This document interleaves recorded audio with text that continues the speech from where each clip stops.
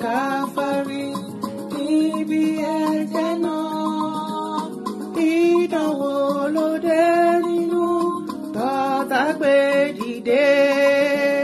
Jésù ló tọ́ mi lọ ìṣẹ́gun dájú fún mi o.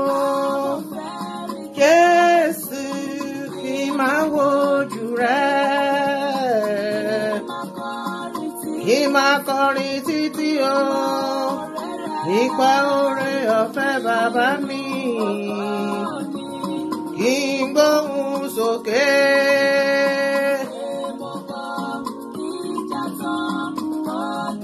Mo dé ilé mi níkẹyìn. Bókùnkùn bá ṣú. Dọ́tà ìmọ́lẹ̀. Kémi lè sá padà.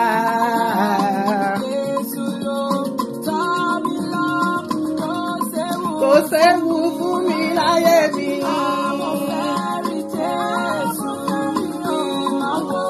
Ìmá wojú rẹ̀ títí láéláé. Bàbá ka mi yẹ nílé rẹ̀. Ó kì í gbóhùn sókè. Ìjẹta o, mo dé ilé mi o. Àfonífojì.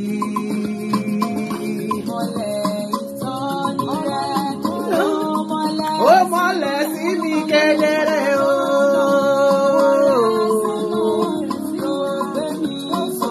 Ó gbé mi sókè.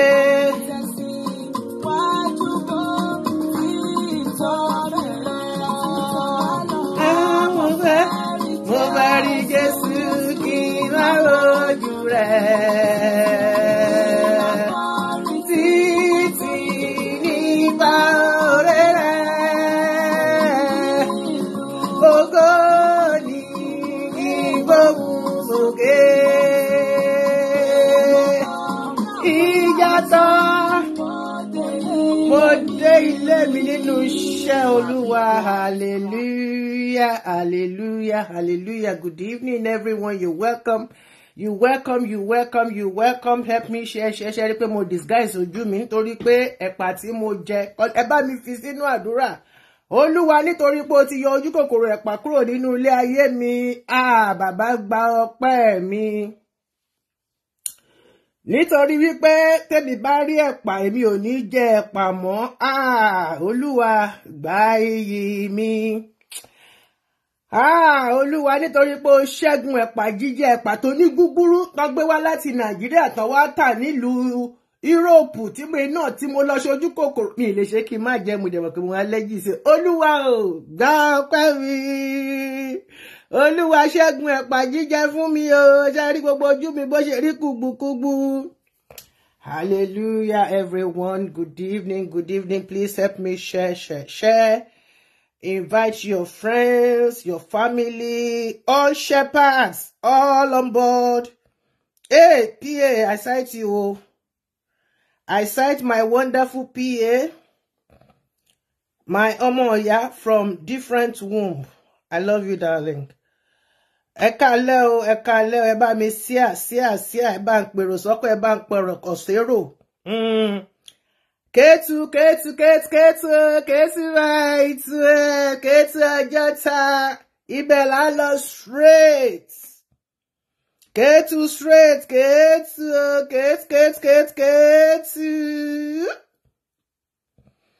Kétu o. Wọlé pẹ̀lú change o, Kétu o. Inú ọ́fíìsì wọn là ń lọ straight.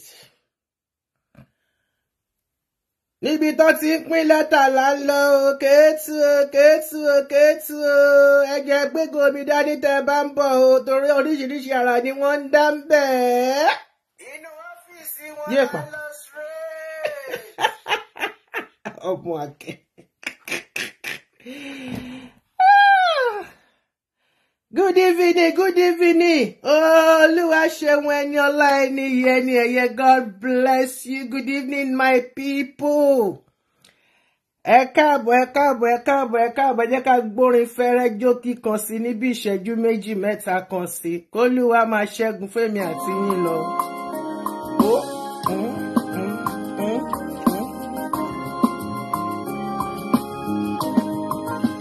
Ẹni dẹ̀rù lẹ́rù tọ̀lẹ́yìn. Ẹlẹ́rù ni ó gbé. Ìṣẹ̀dá mi kò ní gbàbọ̀dé, èmi arógolo. Ẹni dẹ̀rù lẹ́rù tọ̀lẹ́yìn.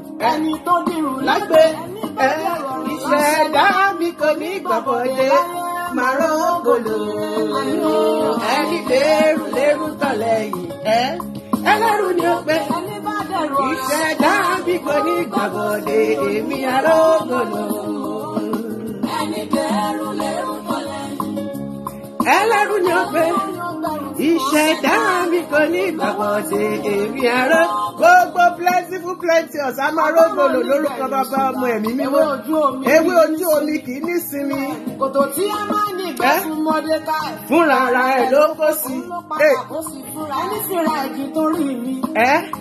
Àjẹ̀ká àbámọ̀. Ọ̀tá tó lé ní lórúkọ Jésù fúnra ara rẹ̀. Lápá ara rẹ̀ o. Àmì o. Ẹni dẹ̀rù lẹ́rù. Ẹlẹ́rù ni ó gbé. Ìṣẹ̀dá wa ò ní gbàbọ̀dé, àwa rógolo. Yọkọlú kò wá tán bí àjọba lórí wọn. Ọ̀tá wa tó kòròkòdókò lórúkọ Jésù. Ilẹ̀ dídá ni ó nípa iye kan tó dalẹ̀. Ẹ̀mí bá rọ̀bì sí mi sáyé mi. Àpàsàpò fún múlùwọ́ ti wí. Gbogbo plentiful plenteous. Mo gbàdúrà fún yín, mo fi jẹ̀dá mi gbàdúrà fún yín. Ẹ máa rógolo, àwọn ọmọ yín á rógolo, ẹ rọ́mọ tán lórúkọ Jésù Kristi. Ẹ jèrè ọmọ, ẹ jèrè ọkọ, ẹ jèrè aya, ẹ jèrè ara yín, ẹ jèrè ilé ayé.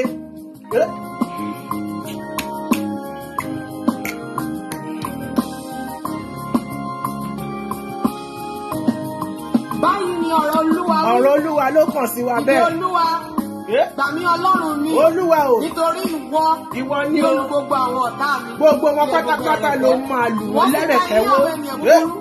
Bí ó ṣe ti orí àwọn tí ó yí mi káàkiri ni, jẹ́ kí ìka ìtì ara wọn yóò bò wọ́n mọ́lẹ̀. Wọ́n máa fi ṣe ra wọn ni. Àwọn iná sí wọn lára. Bẹ́ẹ̀ ni. Òun ò wọ́ wọn lọ sínú iná. Iná ìléru. Kí wọn kí ó má lè dìde mọ́. Wọn ò ní dìde mọ́ láéláé. Yóò ta fà sí wọn lójijì. Wọ́n ó sì gbọgbẹ́. Bẹ́ẹ̀ ni ahọ́n wọn yóò mú wọn ṣubú lu ara wọn. Gbogbo ẹni tí ó rí wọn yóò sì ní orí. Ibi ni yóò pa ènìyàn búburú àti àwọn tí ó kórìíra lódodo yóò jẹ̀ṣẹ̀. Ṣùgbọ́n àwọn ọ̀tá mi wọ̀nyí tí kò fẹ́ kí èmi kí ó jọba lórí wọn. Ẹ mú wọn wá níyìí tí ẹ sì pa wọn níwájú mi. Olúwa, gbógun ti àwọn tí ń gbógun tì mí, fi ìjà fún àwọn tí ń bá mi jà. Ṣí aṣọ àpáta mú kí o sì dé fún ìrànlọ́wọ́ mi. Bá ọkọ̀ yọ pẹ̀lú. Àṣẹ Èdùmàrè. Wí fún ọkàn mi pé èmi ni ìgbàlà rẹ. Olúwa ni ìgbàlà ọkàn mi. Wọ́n máa dààmú mi ní orúkọ Jésù. Yá sì mú wọn padà. Yá sì dààmú àwọn tí ń gbèrò ìpalára mi. Kí wọn kí ó dàbí ìyàngò níwájú afẹ́fẹ́. Kí ó máa lépa wọn. Ó máa lépa wọn, wọ́n máa ṣubú wọn nílé ìdíje. Òkùnkùn bíríbírí ní ìjọba. Nítorí pé láì nídìí ni wọ́n di àwọn sílẹ̀. Sílẹ̀ àṣẹ mi o, ẹ bá bí wọn o. Wọ́n máa wọ sílẹ̀ fún ọkàn mi láì nídìí. Bí ìparun kí ó wá sí orí rẹ̀. Àṣẹ Èdùmàrè. Àwọn ọ̀rẹ́ tí ó dá tó mú ti tara rẹ̀. Wọ́n máa kó sínú ẹ̀ ní tọmọtọmọ, tọkọtọkọ, tayátayá, tẹbí, tará, tọ̀rẹ́, tará àdúgbò, gbogbo ẹni tó bá wá ìṣubú ọmọ plentiful plenteous. Wọn ò ní rí bá ti ṣe, wọn ò ní rí ọ̀nà gbégbà. Ní ènìyàn búburú tí jẹ́ kí olùfisùn kí ó. Wọ́n máa fi ọwọ́ ara wọn ṣera wọn nítorí pé ìdààmú ló máa ń parun. Kí àdúrà rẹ̀ kí ó sì di ẹ̀ṣẹ̀. Kí ọjọ́ rẹ̀ kí ó kúrú. Gbogbo ohun tí wọ́n ń ṣe tí wọ́n fi rí àánú Ọlọ́run gbà yóò di ègún níwájú Olúwa. Àmì àṣẹ Èdùmàrè. Lórí alárìnkiri ní ìṣàgbé kí wọn kí ó máa tọ́. Àmì àṣẹ àṣẹ àṣẹ àṣẹ àṣẹ àṣẹ àṣẹ àṣẹ Èdùmàrè. Kí àlejò kí ó kó èrè iṣẹ́ rẹ̀ lọ. Kí ẹnikẹ́ni kí ó má wà láti ṣàánú fún un. Má sì ṣe jẹ́ kí ẹnikẹ́ni kí ó sí láti ṣe ojú rere fún. Ní orúkọ Jésù Kristi. Àti ọmọ. Ẹ̀jẹ̀ Jésù Kristi. Mo dìde ìdájọ́ fún àwọn olubi ayé mi. Kí a máa rántí ẹ̀ṣẹ̀ àwọn bàbá rẹ̀ lọ́dọ̀ Olúwa. Má sì jẹ́ kí a nu ẹ̀ṣẹ̀ ìyá rẹ̀ nù. Jẹ́ kí wọn kí ó wà níwájú Olúwa nígbà gbogbo. Kí ó lè gbé ìrántí wọn kúrò lórí ilẹ̀. Nítorí tí kò rántí láti ṣàánú. Ṣùgbọ́n ṣe inúnibíni sí ọkùnrin. Bẹ́ẹ̀ ni o, wọ́n ṣèkà sí àwọn olùṣọ́ àgùntàn. Ó lépa oníròbìnú jẹ́ ọkàn. Yóò ti fẹ́ ègún. Bẹ́ẹ̀ ni kí ó jìnnà. Ègún ni yóò bọ́ sí wọn lórí ní orúkọ Jésù. Bẹ́ẹ̀ ni kí ó jìnnà sí. Gbogbo àwọn alọ́nilọ́wọ́ gbà nínú ìjọ mímọ́. Bẹ́ẹ̀ ni kí ó wá sí inú rẹ̀ bí omi. Àṣẹ Èdùmàrè. Bí òróró sínú egungun rẹ̀. Ní orúkọ Jésù. Bí aṣọ tí ó bọ́ lára. Àṣẹ ọ̀run kú kò yí padà. Tí ó fi gbàjá nígbà gbogbo. Èyí ni èrè àwọn. Èrè wọn nìyẹn gbogbo àwọn tí ó fìyà jẹ àwọn olùṣọ́ aláìní ní orúkọ Jésù Kristi. Ẹlẹ́rù ni ó gbé. Ìṣẹ̀dá mi kò ní ìgbàbọ̀dé láyé màrógolo. Ẹni dèrú lérú tọ̀lẹ̀. Ẹlẹ́rù ni ó gbé. Ìṣẹ̀dá mi kò ní ìgbàbọ̀dé èmi àrógolo. Hallelujah. Hallelujah, hallelujah, hallelujah. Mo kí gbogbo wa wípé àkàlẹ́. Ẹ̀yin ìyá mi, ẹ̀yin bàbá mi, lọ́kùnrin, lóbìnrin, lónílé àti lálejò, mo kí gbogbo wa wípé a kú dédé ìwòyí.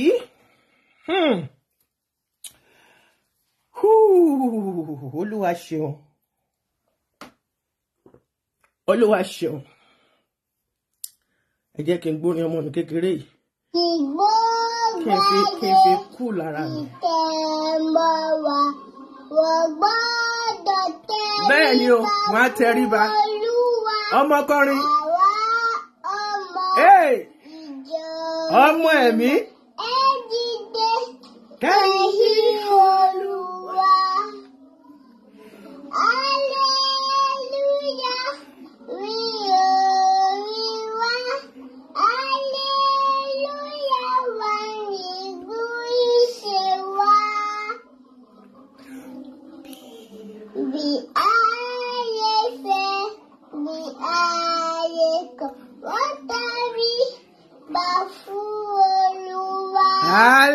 Hallelujah. Wọ́n máa tẹríba náà ni.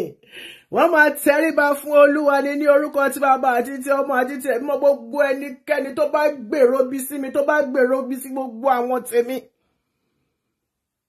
Àwọn tí Olúwa ti yàn láti àtètèkọ́ṣe wípé èmi pẹ̀lú wọn a yóò jọ pàdé ní ọ̀nà kan àbí ọ̀nà míì ní ojú fọ́nrán tá ó jọ máa ṣiṣẹ́ Olúwa pọ̀. Gbogbo ẹnikẹ́ni tó bá dìde ogun sí yín, ìṣẹ̀dá ìyá mi àti bàbá mi á dìde ogun sí wọn. Ogun ọ̀run á dìde orin sí wọn.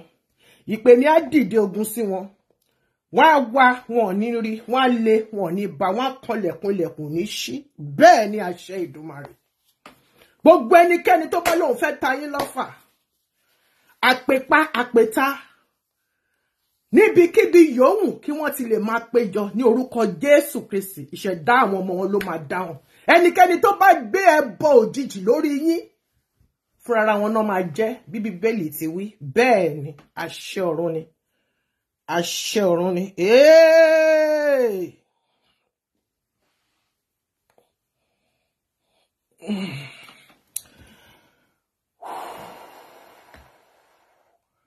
Mo kí gbogbo wa wípé a kú dédé wòyí o. Lovely weekend to you all.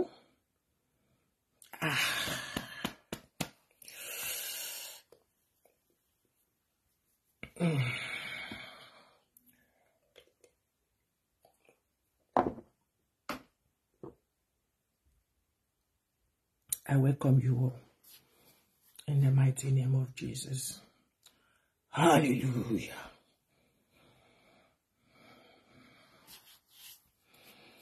Good evening, everyone. My fathers, my mothers, my aunt, cousin, nephew, plentiful plenteous all over the world. Good evening, everyone. Good day, wherever you are listening from. Good day. Oluwa Shionwe Niola, aside you from this device. Slim babe, hey, èmi gan náà máa go on diet. Adekunle, God bless you. Mami Itunu, God bless you. I appreciate you.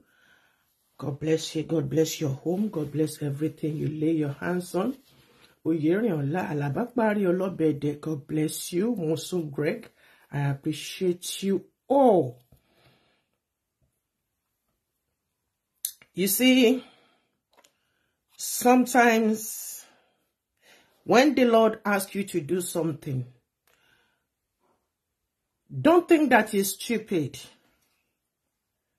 No stupid prayers before God and no stupid message. Tí Olúwa bá ní má ti lọ sínú yàrá ẹ jókòó sísàlẹ̀, ìwọ ṣá jókòó síbẹ̀ fún bí ìṣẹ́jú 15. Ohun tí kò fẹ́, ó lè jẹ́ pé jàǹkárí ìwọ kan ló fẹ́ kọjá lásìkò gbà yẹn tí kò fẹ́ kó forí gbé.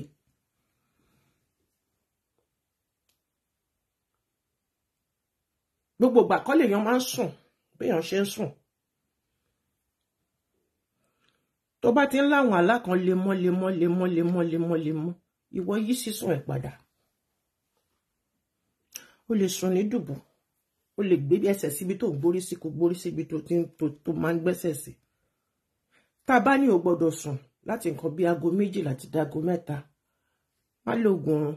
Ó bá fẹ́ lọ síbi iṣẹ́ láàárọ̀ ọjọ́ kejì, oògùn ọ̀run á fún ẹ ní agbára láti jí ẹ ní àkókò tó tọ́ àti tó yẹ tí egungun ẹ dẹ̀ máa kàn dáadáa.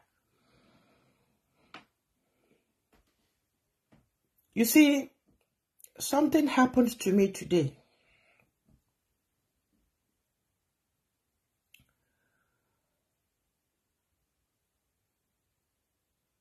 It's in 3 parts, but I will mention only the last one. Ẹ̀mí yẹn ní kí n lọ wo àwọn ibi tí mo ti ń share àwọn program mi sí.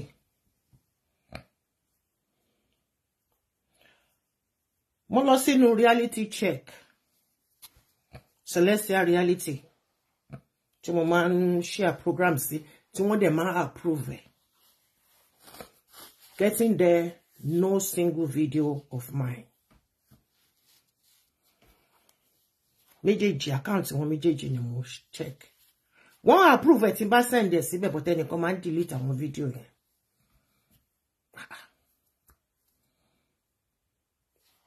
Èmi àtẹ̀mí àjọ ń dúnàdúrà, ó lóòtí tí ò rí nǹkan kan. Ó ní tún lọ síbi báyìí. Mo tún débẹ̀, the same thing. Ó ní tún lọ síbi báyìí. Ó ní tún lọ síbi báyìí.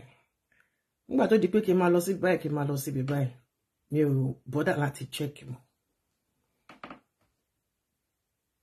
Ṣé wá rí account tèmi gangan wá ṣí fún rárá mi tó jẹ́ Ọlọ́mọ Plenty CCC, I think it's Updates Forum. Wọ́n dẹ̀ yọ mí kúrò níbẹ̀. Wọ́n gba account yẹn lọ́wọ́ mi. Mo di member. Ilé ti ṣẹlẹ̀ láti bí 3 weeks ago ni mo ti notice yẹn. Mi ò lè ṣe anything mọ́ nínú account yẹn. Wọ́n wá delete gbogbo video mi. Wọ́n fi àwọn kankan sílẹ̀, àwọn èyí tó jẹ́ pé just activity eré nǹkan kan náà fi síbẹ̀. Gbogbo àwọn issues Celestial tó matters, gbogbo ẹ̀ ni wọ́n delete kúrò. Mi ì mọ̀ bó ṣe ṣẹlẹ̀. Mi ò dẹ̀ ní admin nínú forum yẹn. Nínú I think I have 2 admin. Wọ́n dẹ̀ gba account yẹn pátápátá lọ́wọ́ mi. Wọ́n dẹ̀ run ẹ̀, wọ́n dẹ̀ ń kó àwọn oríṣiríṣi àwọn videos àwọn èèyàn tí mi ò mọ̀ wọ́n kó síbẹ̀. Mo jẹ́ mọ́ra. Mo accuse ẹnìkan directly wípé gbogbo video mi tí mo fi sínú forum yìí, tẹ́yìn náà dẹ̀ fi sínú forum tèmi náà, tèmi dẹ̀ approve tí yín sínú tọ̀dọ̀ mi.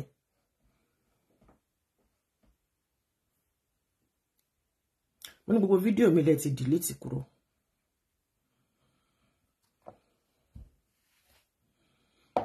Ogun wà nísẹ̀lẹ̀. And I know I'm up to the task. I'm up to the task. Ẹ má gbé bọ̀, ẹ bá mi nílé. Àdàbí. Mo ní àdàbí tí mo bá rí fídíò yín níbì kan. Iṣẹ́ tẹ́ ṣe tí mo bá yọ kúrò. Àwọn fídíò tí mo lè sọ pé nínú fọ́rùmù Celestial Update mi yẹn ni nígbà tó jẹ́ kọ́kàn máa post àwọn orin àwọn Pentecostal aláriwo gbagbagbagba and you know I don't like anything ariwo gbagbagbagba àti gbogbo wa máa ṣe kíní mo máa yọ yẹn kúrò bọ̀ tó bá yẹ pé Bible teaching kíní kan máa mo fi sílẹ̀ síbẹ̀ wọ́n jọ gbogbo ẹ̀ kúrò.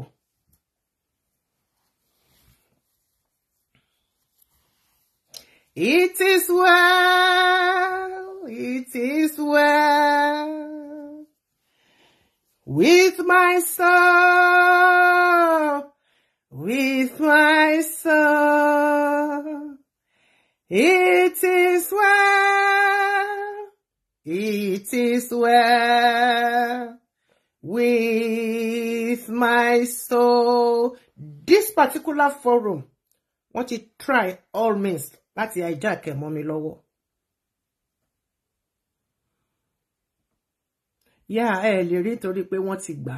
And mo ti send the God so good passport mi wà lọ́dọ̀ àwọn Facebook.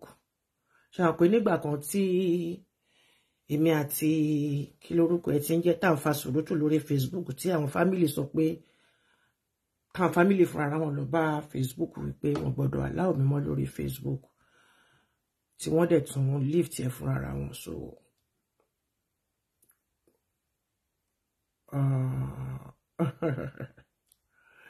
it is well. Tó bẹ́ẹ̀. Ẹ lọ kóra yín sí wa. Pọ̀ tó ẹ lọ kóra yín sí wa. Bóyá lẹ mọ̀ pé Jésù lolúwa tí tó. Ẹ lọ pọ̀ sí wa o. Orúkọ Jésù o, ṣe bóun láṣírí. Ẹ̀jẹ̀ Jésù yẹn ló ń dáàbò bò mí gidi gan. Ẹ ò tí tó, kẹ́ lọ pọ̀ sí wa o.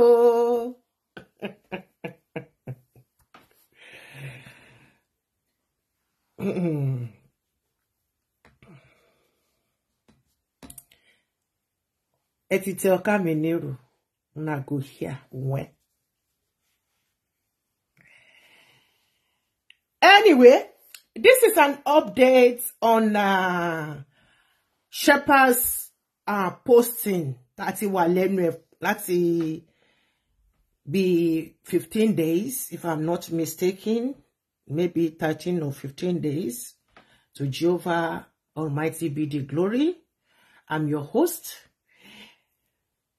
the one and only Lady Evangelist Oluwatoyin Obatola Darlington, aka Olomo Plenty, the only evangelist that has no frontier. I bring you updates from, do I say from pastor's office?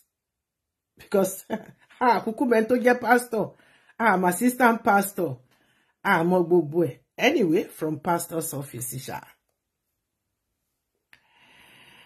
A general letter was posted this noon, 27th of July 2024, in the Shepherd's posting platform by Alagba Olisa. He posted the first one at 11:22. Then he removed it, he updated it because there was a mistake, error in dates. Then he reposted it at 12:18. Instead of, he wrote 23rd instead of 38th. Àmín, àmín, àmín, bàbá mi Oyèrìndé, àmín àṣẹ Ìdùmarè. Now, the letter read thus. Good morning, dear clergies, and thank you for your patience while issues surrounding the transfer letters are being sorted. Before the end of the day, the transfer list will be posted here. That is in the normal forum. Please note that Tuesday, this coming Tuesday, 30th July 2024, and Friday, 2nd August 2024, are for the distribution of transfer letters in Ketu from 10 a.m. Note: make sure your pastoral share receipts is up to date. Hallelujah. Let me quickly check something. Maybe the so-called list of whatever is out. No, there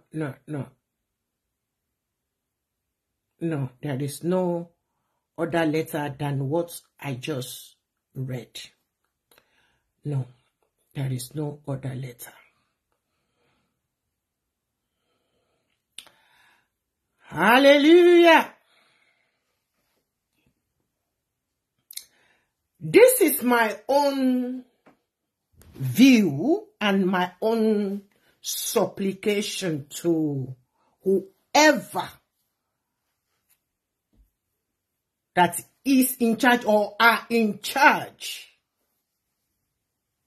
of this transfer on behalf of His Eminence, Pastor EMF Oshofa.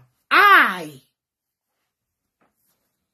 Oluwatoyin Obatula Darlington, aka Olomo Plenty, I'm standing and speaking for all concerned shepherds. All concerned shepherds here, that this arrangement you brought up is nothing but an abuse of position and privilege. The last time these honorable shepherds, men, came to Ketu upon you people's invitation, they left Ketu heartbroken. Now, my suggestion, which I know reasonable people with common sense, even though common sense is not common, and it's a very, very simple way to handle anything, documentation, sending letters, and so on and so forth. As they are not all living within the same vicinity. And you are not asking 5 people to come or 10 people from the same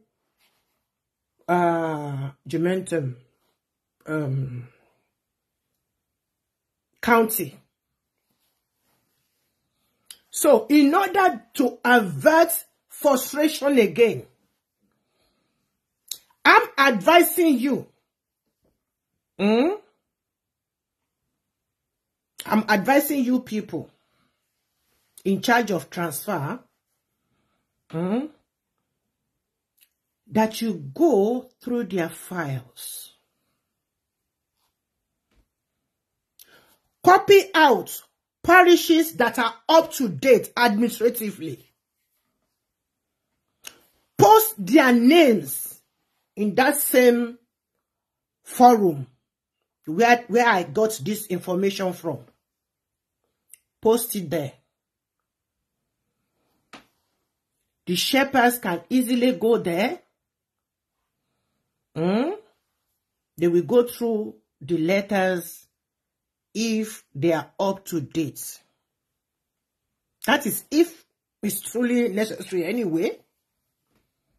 or you forward the letter to them individually by email. Send them the invitation individually, the whatever. Or by means of signed delivery.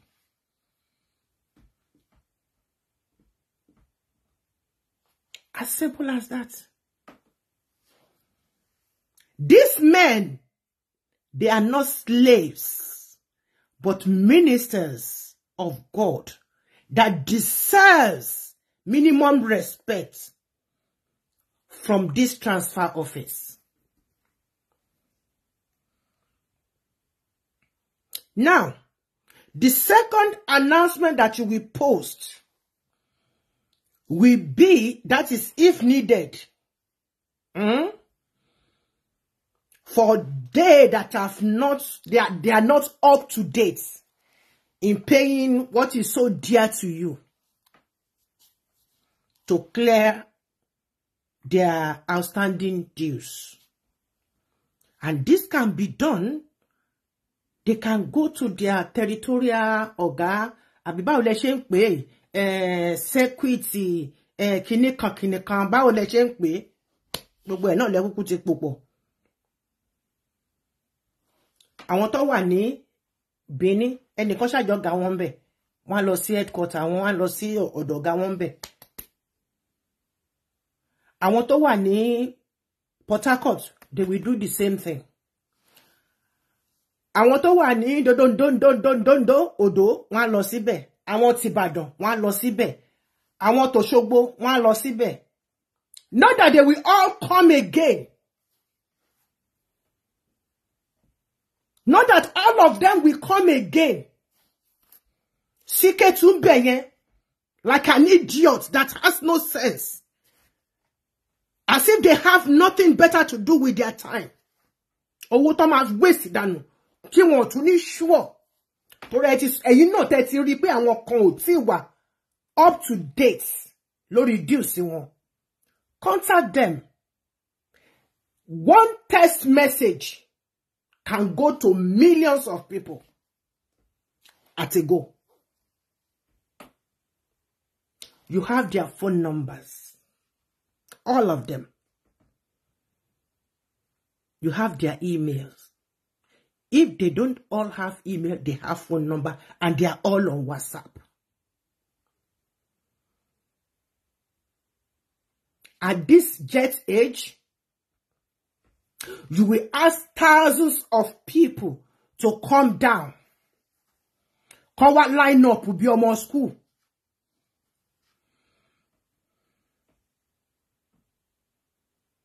Come what line up be your school. Get to frustrate life out of them again. What do you think you people are doing? You are just being privileged. And this is going to take us back to calling. Our program on Are You Called? What is your calling? Because you stupid guys, you are just messing these honorable people's lives. You are just playing with their pride and their personalities. It's not good. Baálé ilé kan ni wọ́n. Wọ́n níyàwó wọn lọ́mọ.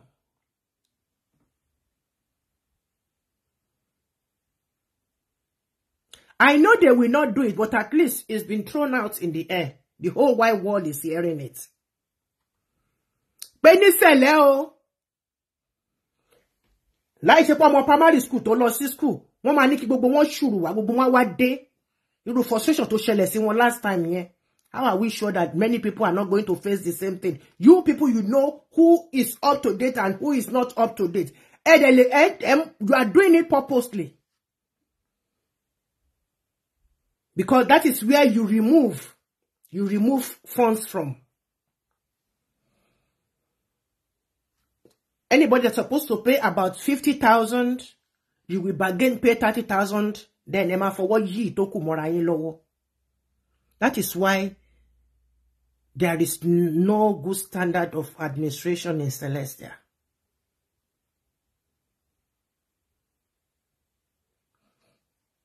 Email, you just copy. Pah!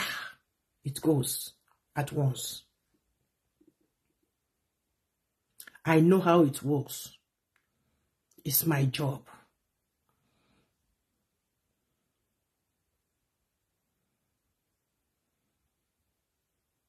I did Pitman's. I went to a complete secretarial course. I went for that. And I have my diplomas. Distinction in Mumujade.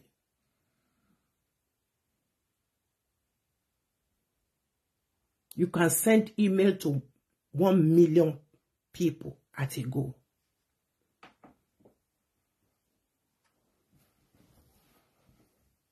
All you just need is, the name is in the media. Just good morning, good afternoon. You are cordially invited to come and take your letter. Not that you will ask 100,000 people to come at once. Emma shift the date in one sira one so that somebody won ni ma miss ra one ni mu COVID wà ńta. Ṣùgbọ́n nítorí olè tẹ́ ń jà. Nítorí jìbìtì tẹ́ ń lù. Nítorí àwọn ìtẹ́ ẹ sáyìn lẹ́yìn. Ẹ tún ní kí gbogbo wọn kó tún máa ṣùrù bọ̀.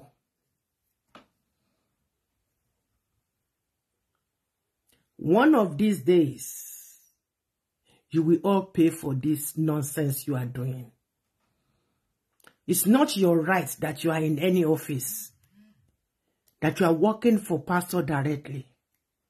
It is a privilege. And as Jehovah Almighty liveth, you will all pay dearly through your nose. Remember, last time, many of these honorable men borrowed money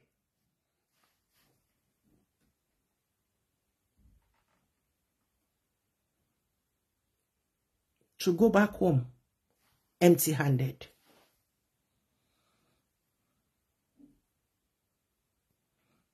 This is the only simple, logical, and sensible way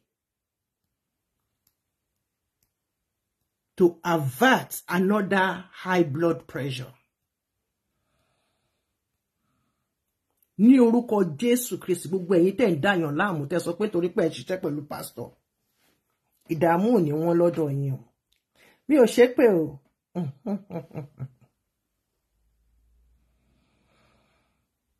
Many of these people, they are very, very sensitive. They are age. We have aged men among them. Even young ones now. I bet you see, but 35 won't cook when to one only heart attack. When the pressure is too much, already there is so much pressure around. Kusino. Títí ò dá, transport fare, epo kò sí, jẹ́ni apariwo mọ́jú gbogbo ẹ̀. Títí eruku ní gbola, ìtí ò ṣeruku, ọmọ máa kó sínú gallop, bó ṣe ń kó sí kòtò náà máa kó sí gegele. Ẹ̀yin àtúwá máa add to that, and they are working for God, as you call yourself men of God. How are you sure you are a man of God?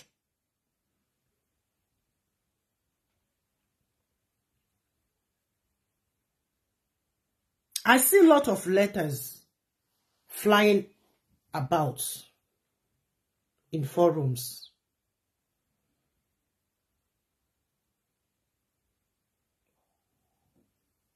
Jesus wept.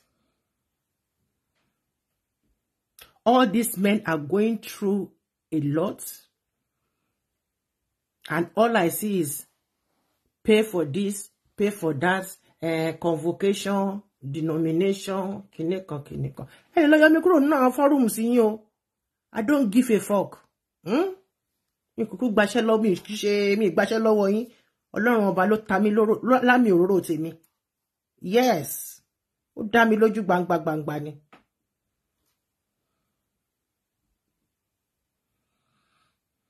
Àṣà ò gbọ́dọ̀ wọlé gbẹ́yẹlé ó ṣe wọ̀ ẹ yọ mí kúrò nínú fọ́rùmù yín tẹ́ bá fẹ́ kí n máa rí gbogbo rubbish and nonsense.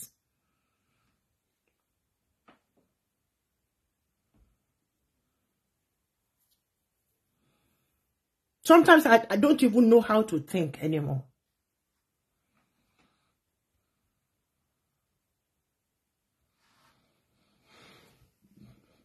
Ẹ̀dẹ̀ pẹ̀lẹ́ kù tí yín comforter tẹ́ lọ ṣe. Ẹ pẹ̀lẹ́. Ẹ kú iṣẹ́ Olúwa. Select Kerubu, there is nothing like Celestia anymore. Gbogbo ẹnu ni mo fi sọ.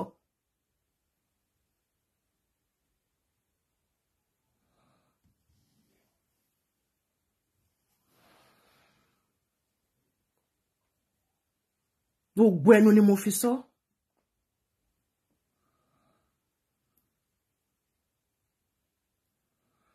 Torí kí ni? Torí olè, ojú kòkòrò, àìnítẹ̀lọ́rùn.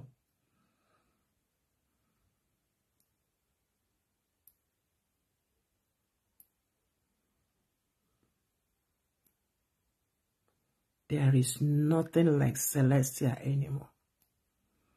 It's now Select Kerubu.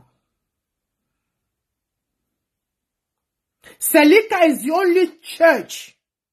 Ṣé o pé nu Selika ti jáde, they still maintain their regalia till tomorrow. Oh, I go around, I shop around. Ẹ̀yin tẹ́ pera yín dọ́mọ ìjọ Celestia mímọ́. Abẹ̀bẹ̀ lẹ ń gbé sórí. Aṣọ Kérúbù lẹ ń fi gáwọn yín rán.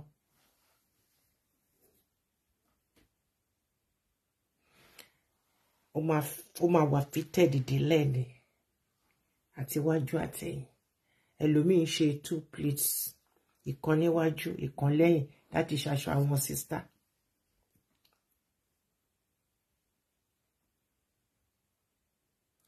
Ẹlòmíì pleats a ṣe kissing plate ń bí, kissing plate ń bí.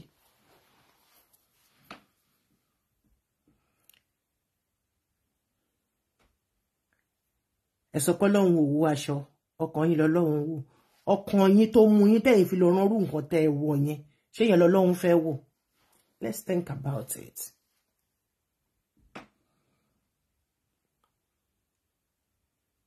Ẹ̀sìn yín níwájú Olúwa lolúwa ń wò. Kò wo aṣọ tẹ́ wò, fine, ṣé bó ṣe ní kẹ́ ẹ máa pàdé òun nìyẹn.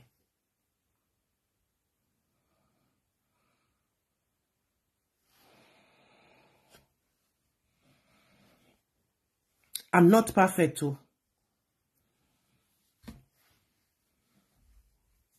I'm not perfect, I'm still striving.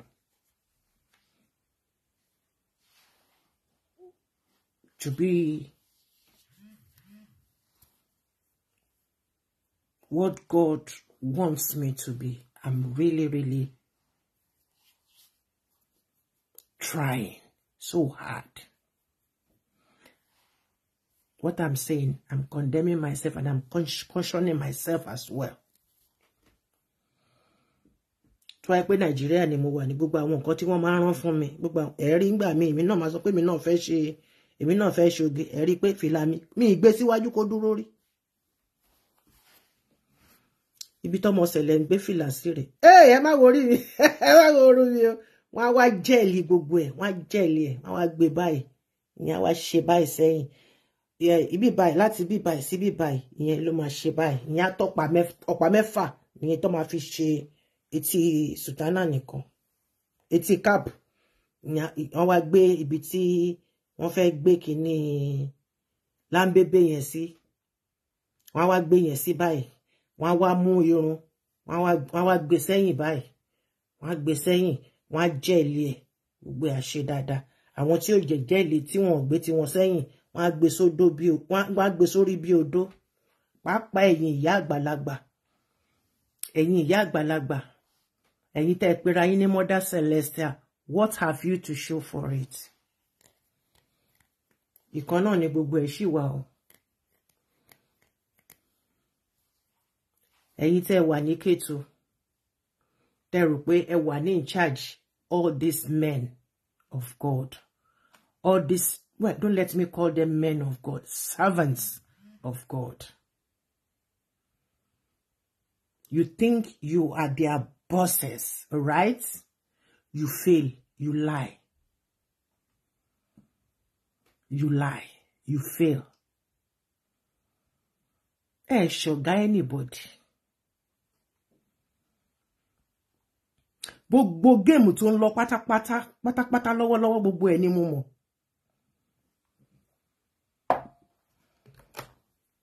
Ṣùgbọ́n èyí tí èmi fi jù yín lọ ní ti ọjọ́ orí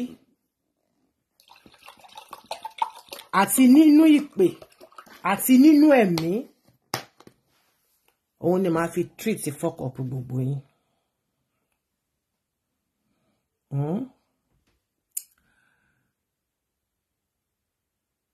This week, next week, next week, this coming week, I'm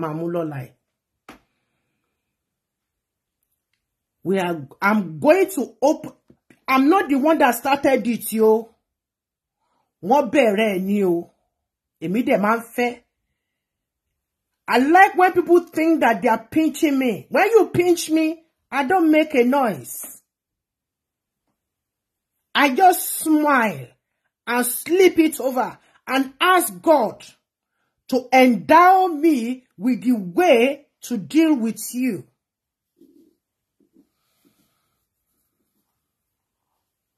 It was posted on 2 occasions, 2 different dates on this very Facebook that I don't know what brought it up. That Michael Alonge of CNO is the first blogger in Celestial Church of Christ. I'm not dragging anything. I'm going to introduce Michael Alonge to you. I'm a fa guru. Guru de ma fa igbo. Òkúta ẹ̀sìn. Èmi á bá yín sọ fún yín pé ojú títì ló wà. Ẹ bá má ti gbé jáde. Ẹ rò pé bẹ́ẹ̀ ṣe gbé jáde yẹn, màá bẹ̀rẹ̀ sí ní bá yín fi takú ọ̀rọ̀ sọ níbi tẹ́ gbé sí. No, I'm more mature than that. I'm in my 60s, you know. I'm in my 60s. To Jehovah be the glory.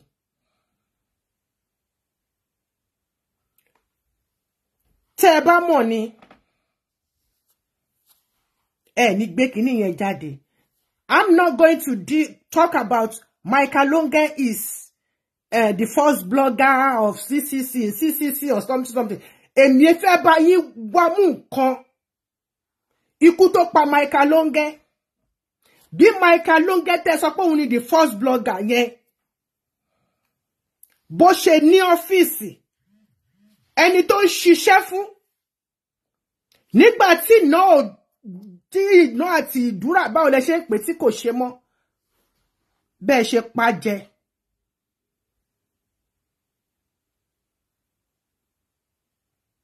Bẹ́ẹ̀ ṣe ta lọ́fà. Ẹni tẹ́ ẹran kókó lọ jókòó tì ní hospital tí kò sọ fún anybody. Títí tó fi gbẹ́mìí mì. Èmi dẹ̀ ń bá sọ̀rọ̀ lórí fóònù. Ó dẹ̀ wà ní hospital ńbẹ̀. Ìwọ dẹ̀ wà lẹ́gbẹ̀ẹ́. Màá bá yín nǹkan ẹ bá ti má tiẹ̀ lọ síbẹ̀ yẹn rárá. Èmi ò bá yín sọ pé òun kọ́ ni first blogger.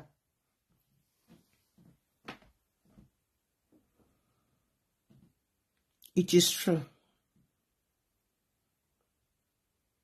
Ṣùgbọ́n òkúta ẹ̀sìn ojú títì lẹ́sẹ̀ wà. You don't play words game with me. Èmi ò kàwé Nàìjíríà ìlú òyìnbó lèmi ti kàwé lọ́dọ̀ àwọn Faransé. Faransé, French máa gbọ́wọ́ sínú gbọ̀n báyìí. Wọ́n á dẹ̀ máa wò ẹ́. Wọ́n á dẹ̀ máa bẹ́ rẹ́rìn. Wọ́n á jẹ́ kó rò pé bóyá ò fúlù wọn lọ.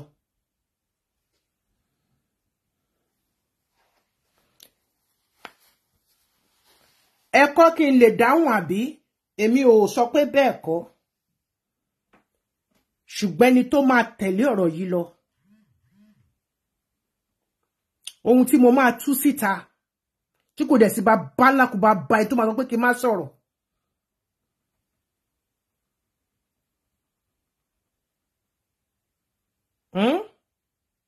Mo sọ fún yín mo ní kẹ́ sún sẹ́yìn fún mi.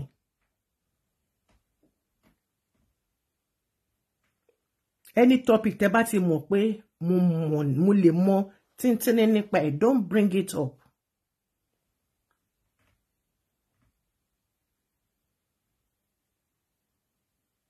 Gbogbo àwọn olùṣọ́lẹ̀ ti balẹ̀ ayé wọn jẹ́.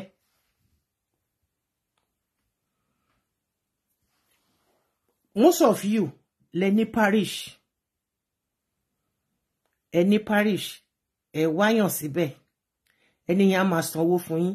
Wọ́n á tún wá gbé yín lọ sí another parish. Ẹ tún máa gbowó ń bẹ̀. What is wrong in Celestial Fold?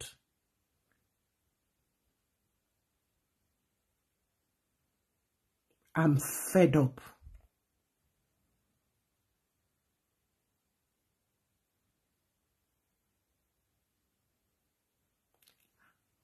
Ó ti débí báyìí mi. Ṣùgbọ́n kí n tó stop, máa tú kẹ́ríkẹ́rí ọ̀rọ̀ síta.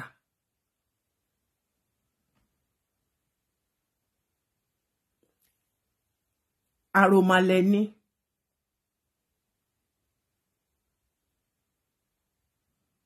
Aroma lẹ́yìn ní.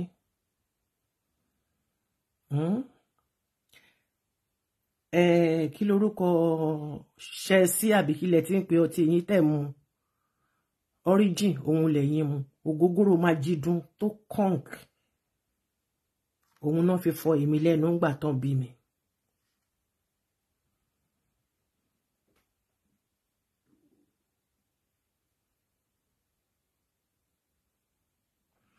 I'm not a blogger. Tó bá dẹ̀ wọ́n o lè pè mí ní blogger.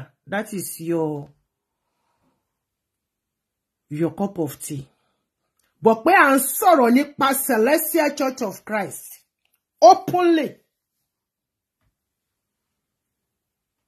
I give glory to Jehovah Almighty. Because mi bá nìkan kan lẹ́nu ẹ̀ tó díẹ̀ láti sọ̀rọ̀ jáde síta. Wọ́n lè máa sọ lábẹ́lẹ̀ o.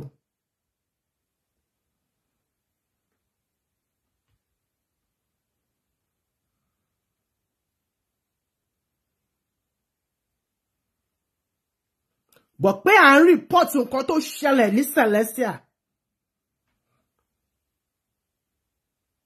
I have my reason the reason why I said nobody should call me a blogger, because I don't destroy people's lives. My Kalonge. Oku Olújọmí mọ́ nínú kòtò. Wọ́n rán níṣẹ́ dé tòrutòru. Tó bá yẹ pé ó mọ̀ pé ibi tó ti máa gbà móhun náà ni kò ní jẹ iṣẹ́ yẹn.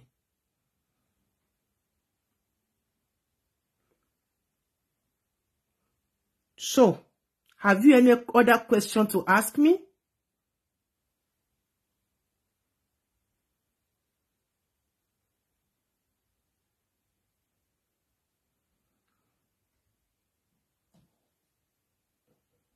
The things that I dare to do, to bring out openly and stand by it. You don't dare. Amen. Thank you, sir. They don't dare.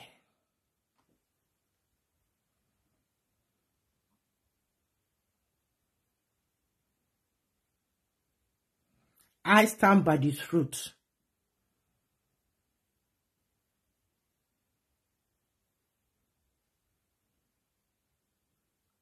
They stand for destruction.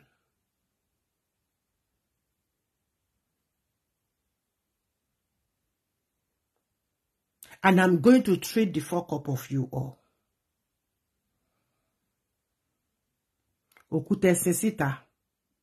Tẹ́rò pé ẹ̀sìn sínú kòtò. Màá bá yín gbé sójú títì.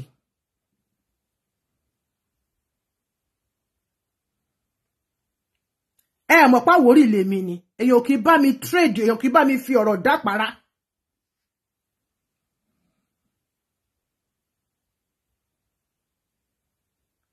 Ẹ̀yin tẹ́ gbé jáde ẹ ti regret pé ẹ gbé jáde. I think you've put those things down.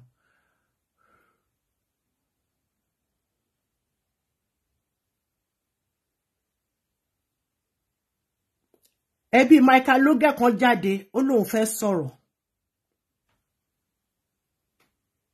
Ẹ ṣọ́ọ̀tì ẹ̀ mọ́ lẹ́nu.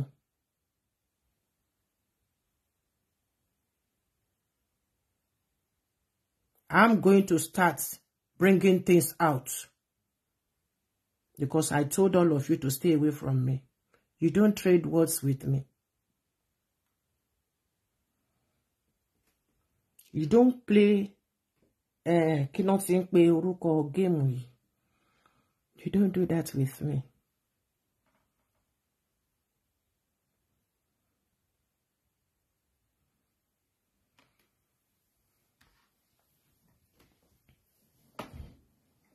So, I know those shepherds, they'll be scared.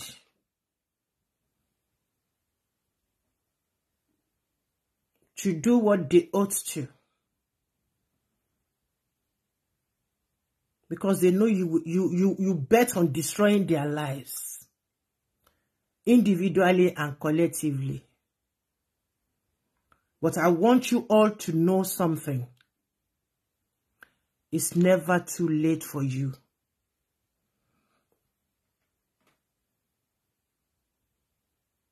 To receive your own blow. Not to change.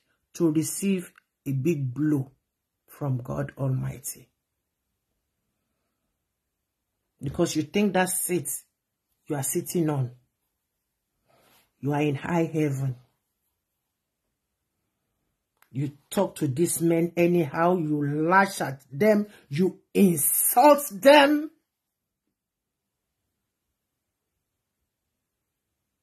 How many people are giving money in the churches nowadays? Things are so tight.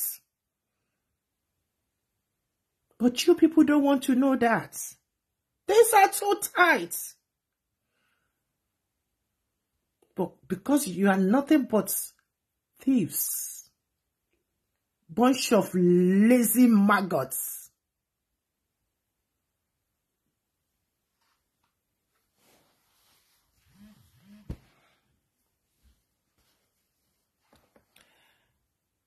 God bless you all. Tomorrow is Sunday service. We have a good and wonderful program tomorrow. Are you called? Are you called? What is your calling about?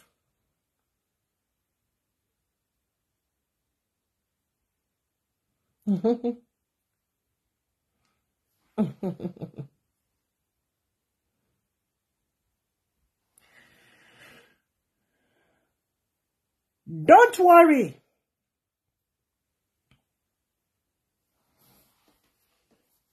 Don't worry. Your time is close by.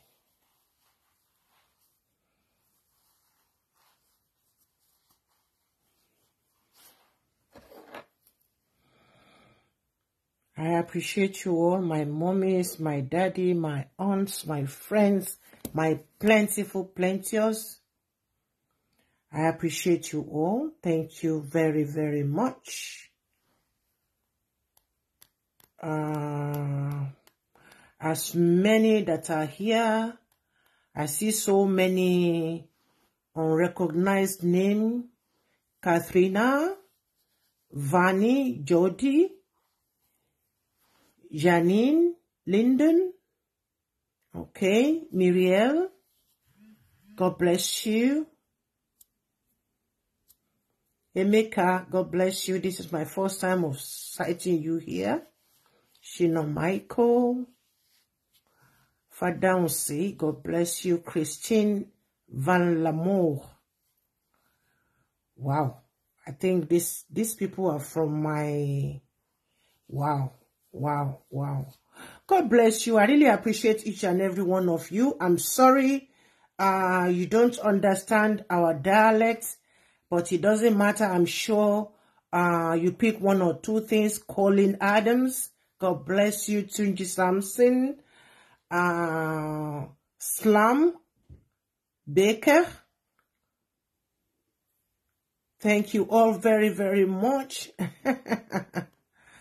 I really appreciate each and every one of you. Thank you so much.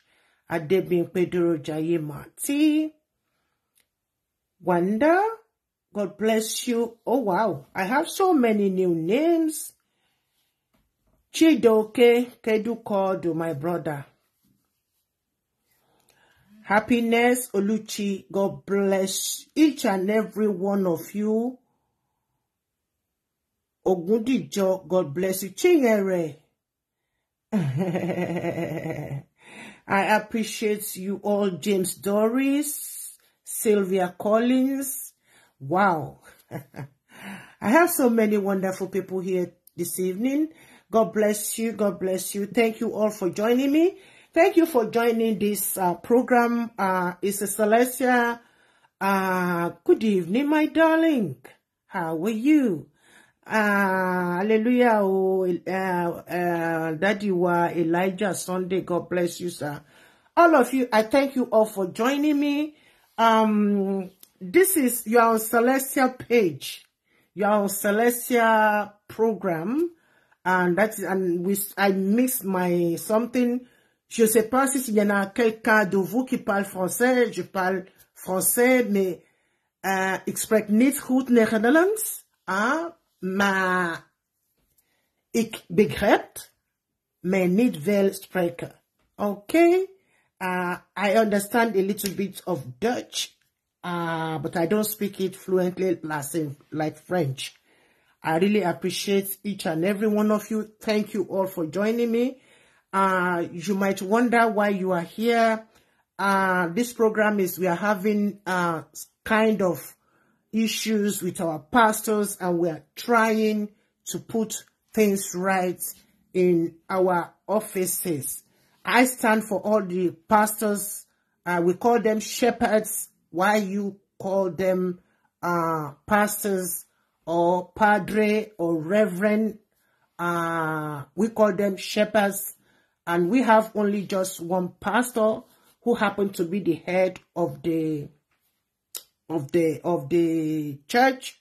Is our pastor is Reverend His Eminence Reverend EMF Oshofa, who happened to be the son of the founder of the church. And there is an issue on transfer, and some people did not receive their letter on time, and there's been some, misunderstanding. So, and I, as a person, I'm standing for all these honorable men in the vineyard, telling the people that are working in the office that they should treat them right. They should treat them right. That is what I stand for in Celestial Church of Christ. I'm a lady evangelist. I preach good tidings. I preach solution. I counsel. And I make a lot of jokes. And sometimes I get angry when I'm pissed off. So, and I don't just get angry, but when things are like this, you don't treat people that are under you like a piece of rag. I believe in that we are all same. We are all same. And these men, they are in the field. They are the one in the field working, preaching good tidings, preaching salvation to people. So why should you that are sitting in the office be molesting them morally, physically, and spiritually. So I'm standing for them. I'm speaking for them. So help me God. That is it. Tomorrow we are going to go into calling into this fold, because many people found themselves in this mess they are in today because they don't know what their calling is. If you are called just to be helping your shepherd, you cannot become a shepherd. If your calling is just to counsel, just to make sure that to pacify people that are under pressure, you cannot say that you want to become a prophet, which is the problem in this fold. Once you receive a message, oh yeah, you are going to go into the field, and then you mess people's lives up. See how many pastors out there with their fake miracles, the miracles they cannot go out there, wake up early in the morning, go where sick people are, lay hands on them, pray for them, and prove that really the Spirit of God lives in you. No, they have to bring them after making all sorts of rubbish arrangements. They will bring them to you, and then you will, brainwash and do all that kind of rubbish and nonsense, which is what me personally, I hate that. You can't fool God. You can only fool yourself. But many people are being brainwashed into believing in this nonsense. Why should you wake up in the morning not looking for your daily bread, but God don't call you? You are Reverend Mother. Hallelujah. Hallelujah. You go to church on Monday morning, on Monday afternoon, Monday evening, Tuesday the same thing, Thursday, Wednesday the same thing, Thursday the same thing. Even God walked and then he rested. And that day is on Sunday, which he asked you just to relax, which happened. And the Saturday is the Sabbath day. But in this side, we take Sunday to go to church. If you can. If you can, I'm saying it. I don't need to go to church where I will come back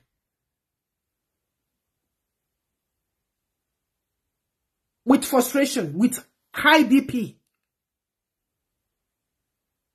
No. I will stay in my house, pray to God. Whatever that I have, I give it out to people in the streets. Feed the needy.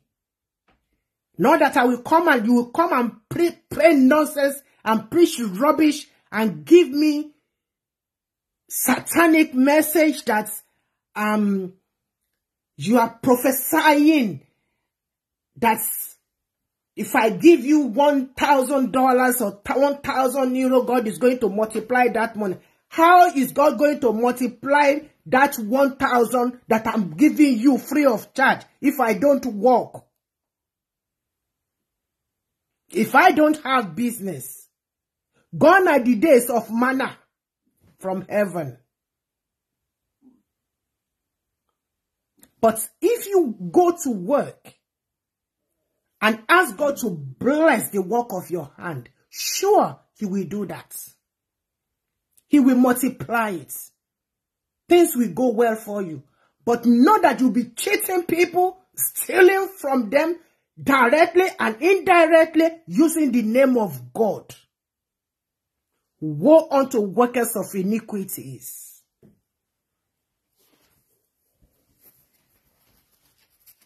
And there is one story of a certain pastor in Nigeria that I'm going to bring out live. I'm not going to mention the name. I will just tell his story. I will not mention the name. I will not mention the name of his church or his parish or whatever. For you to know that surely darkness has taken over Christianity. Why? Because of long truths. God bless you all. I really appreciate you.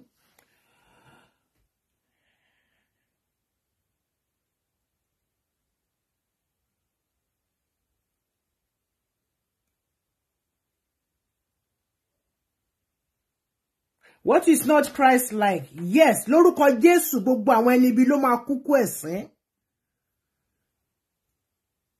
Jesus Christ cursed that tree. The tree that was supposed to provide food for him. He cursed it.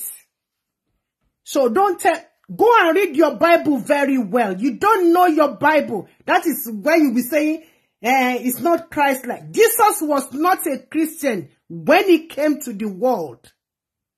His parents were not Christians. His followers were not Christians. Okay?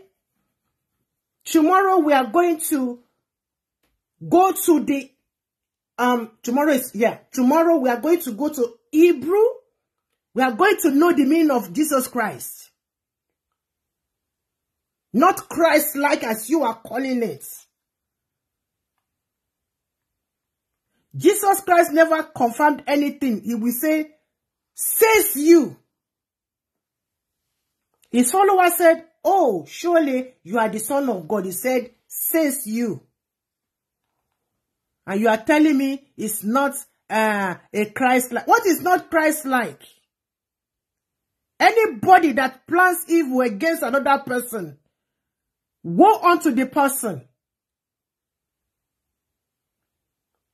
Let me tell you, if you allow this nonsense Christianity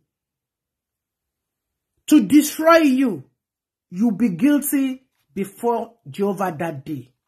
And Jesus is coming down. Jesus is, once you die, Jesus is here. Finish.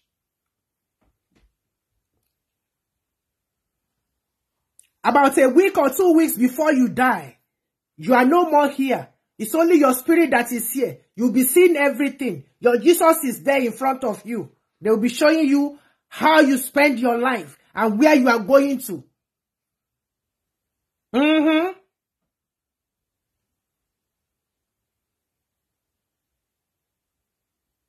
Because I've had out-of-body experience 4 times. 4 times out-of-body experience, and I know what it's like there. So don't come here and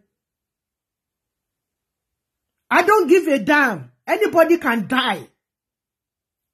Anybody can die. If you do bad, if you die for yourself.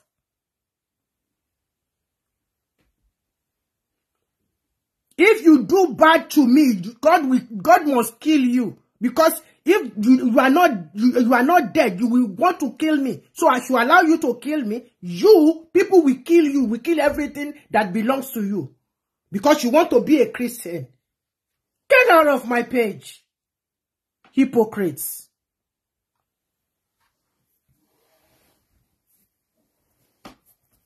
Bẹ́ẹ̀ ni jàre, gbogbo ni jóná.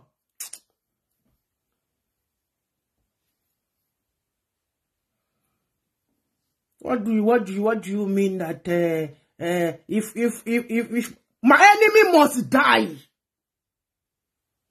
Go to mountain of fire. You will be hearing die every day. From morning till night, they don't have anything to say than die. Many of them will come to church with cutlass. I've never seen. Alayini. You will go to church with a cutlass. Who are you trying? Who do you want to cut into pieces? You see the mentality.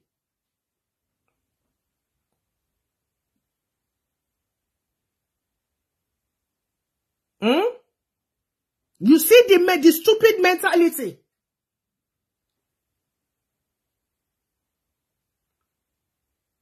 A pastor will be fingering a member, saying that he's passing anointing. A pastor will be kissing a member with real tongue to tongue, rolling tongue inside a woman's mouth, saying that he is passing anointing to her for her to be able to conceive. What madness! Such pastor must die.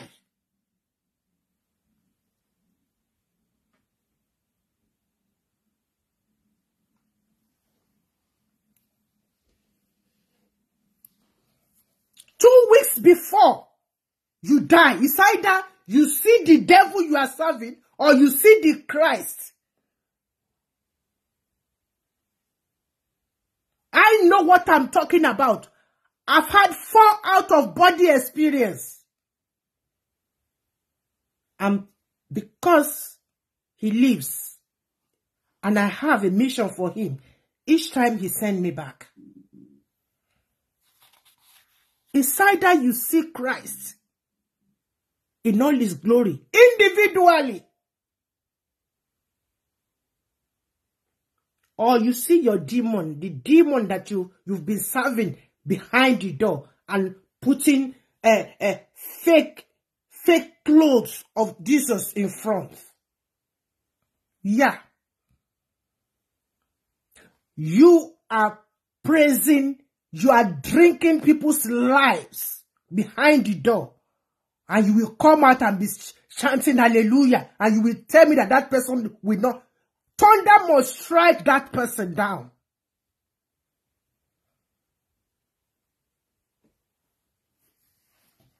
What nonsense. This is how you people manipulate people.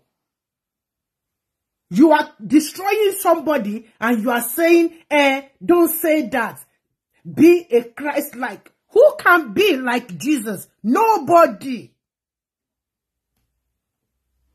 What is the meaning of Jesus? What is the meaning of Christ? We are going to study that.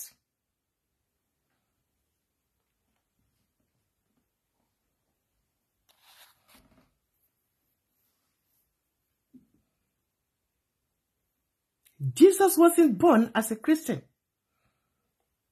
His parents weren't.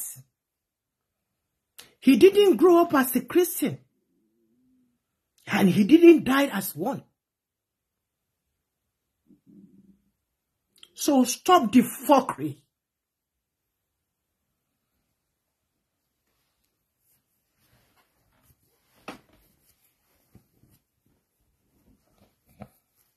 Do you know how many Bible versions are out there? The original Bible, you will never see it out. The truth. So let's just keep this.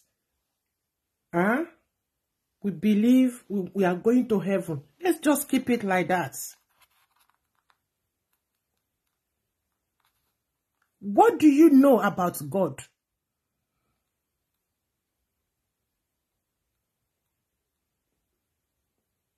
You don't, my God.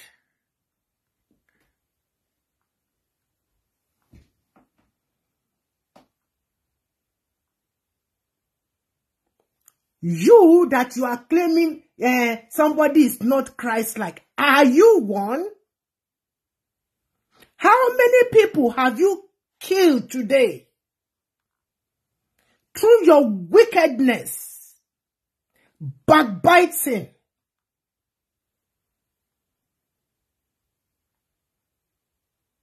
lying, cheating. People better be careful on my page, oh. You better keep off from my page. No bring nonsense. Come here. Come they tell me why you nonsense.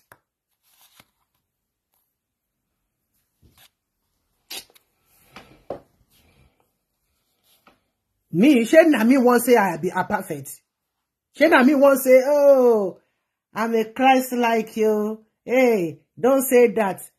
Say it.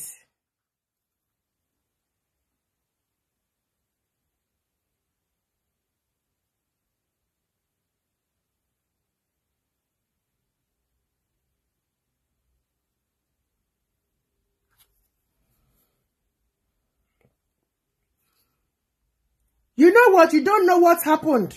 You don't know the genesis of the case. So just forget it. If you happen to be one of the people that fainted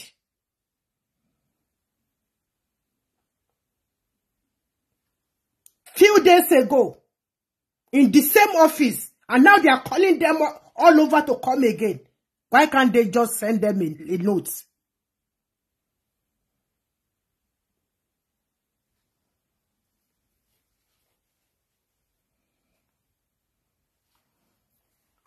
Do you know how long I've been on this bargaining?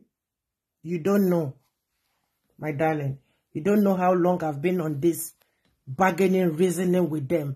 But they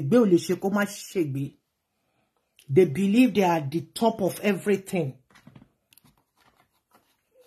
All these aged people, they are just treating them as nobody. Where is my charger? Wow. Anyway, let me stop here. Because the more we argue, the more bad spirits comes in. And we don't want bad spirits. We don't want devil to take control of our program. We give glory to Jehovah Almighty.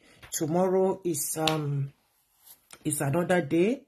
God bless you. I really appreciate you. You can inbox me. That's Mr. Dare Olorunwa. You are a Yoruba man. Egbo Yoruba dada. Ejo inbox me lori WhatsApp +32488259707. We need to discuss. You don't know what really happened. If you see men of timber and caliber shedding tears, these people in that stupid chairs calling themselves the boss, abusing, cursing, and insulting these men's parents, all in the name of what? You don't know. You are just jumping into what you don't know, the genesis of, my darling. I love you so much. Thank you for your contribution. If you want to know more, you can roll down and then you will see some other program that has to do with this part 2. Okay? And as many, Papa, you can have up to 50 videos. Individually. Each of them that are in that office, we've been on their case since when? They don't want to change. They just enjoy. They enjoy milking people, stealing from them, stealing from pastor, and turning pastor to a robot, to a non-entity, to an idiot.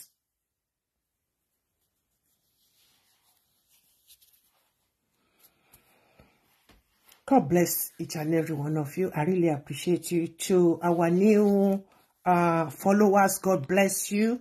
Tomorrow is Sunday. Everything you desire, Jehovah Almighty will meet you at your point of needs. Thank you very much. I really appreciate you. I remain your host, Oluwatoyin Obatola Darlington, aka Olomo Plenty, the only evangelist that has no frontier. God bless you. Have a lovely night rest. You can take some red wine. It's good for relaxation. But don't booze off. Good night.